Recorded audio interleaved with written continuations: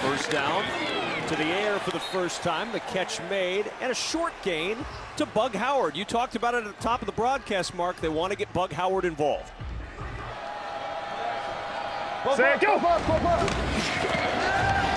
Second and 12.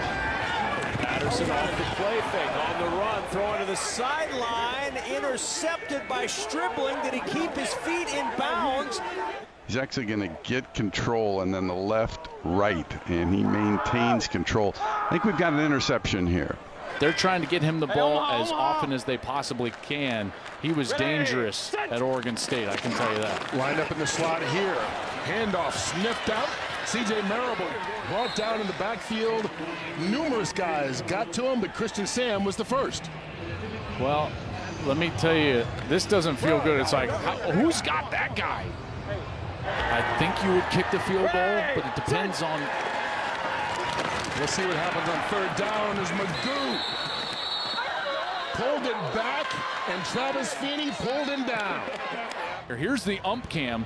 You see Feeney did a great job. He just comes in and squeezes that distance down. Feeney's had a heck of a game. Go! Go! Here's Thorson, third and long again, and it's across the middle, tipped up into the air and eventually incomplete. Palka, the intended receiver. Sloter back to the air, dangerous throw, and it is intercepted.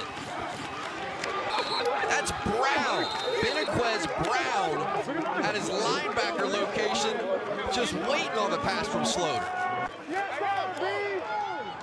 Now the new kicker. One more time from deep, this time blocked straight up into the air. Ball is still loose. Here's Likely who grabs it.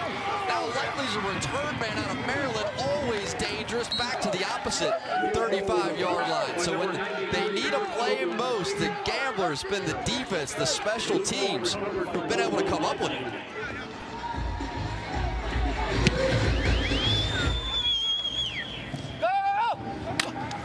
Back deep to receive is Zuber.